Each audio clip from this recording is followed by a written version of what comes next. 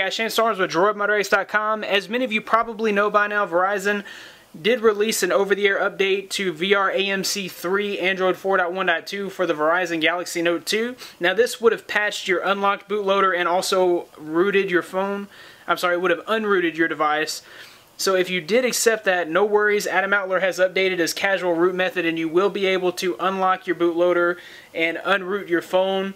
The same method as I did the video for last time. It still works. It's the same, basically the same program. It's just been updated for the new over-the-air. So I'll be sure to include a link in the description for that. If you have not received the over-the-air update, there is an easier way to get to that update without having to go back to stock. If you're currently running a ROM, you would have to flash back to stock so that you could have the stock recovery before accepting the over-the-air update. So what I'm going to do is show you guys how to install Beanstown stock rooted VRAMC3. It's very simple, very easy. You'll head to the link in the description, download the ROM, and I'll show you guys that that's what I'm running. So we'll go to settings, about phone, and you'll see that it's 4.1.2 and it's VRAMC3.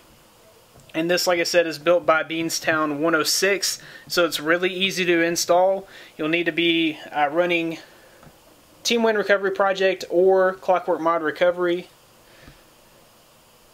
So we'll go ahead and boot into recovery, so we'll just power off our device. Now one thing that I did notice on VRAMC3 is that I've had really great battery life. I've pretty much been getting more than 24 hours, so after about a 15-hour day I still have 50% or more, which is pretty awesome. And then also it seems like I've had better reception as well. Okay, so we'll go ahead and power into recovery, so we'll hold volume up, home button, and power.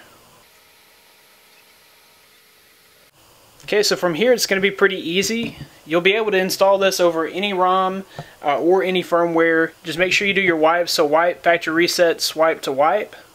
Then we'll go back, cache, swipe to wipe. Dalvik cache, swipe to wipe. And then we'll go back, install. Okay, we're looking for the stock root Deodex VRAMC3s. We'll go ahead and flash that. As soon as you're finished, you'll go back and flash the VRAMC3 radio.zip.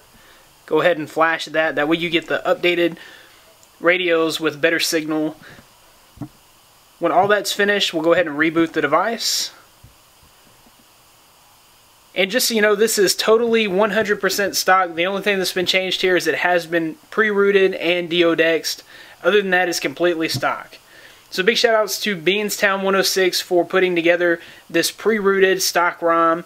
And then also be looking forward to an updated version of Jelly Bean's build that will be based on the new version of Android for the Galaxy Note 2.